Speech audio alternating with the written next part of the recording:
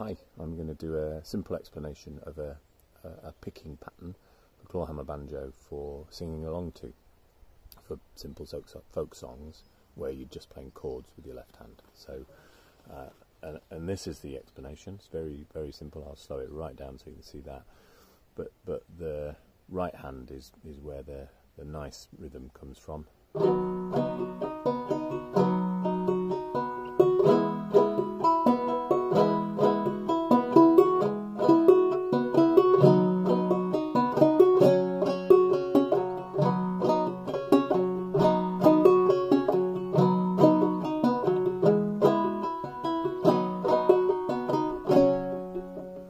Even slower again. Bum, ditty, bum, ditty, bum, ditty. That's the first part, just bum, ditty, basic Clawhammer strum. Bum, ditty, bum, and ditty, bum, ditty, bum, and ditty, bum, ditty, bum, and ditty, bum, ditty, bum, and ditty.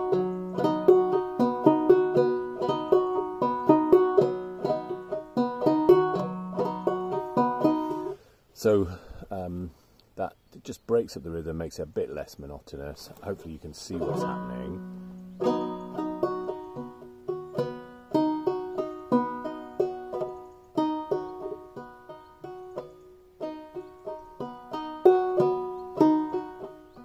And if when you're learning dropthumb you always stick to the same string, so I'm always going to the second string there. You know, when you play dropthumb, and other things you'll learn to use your dropthumb in other places.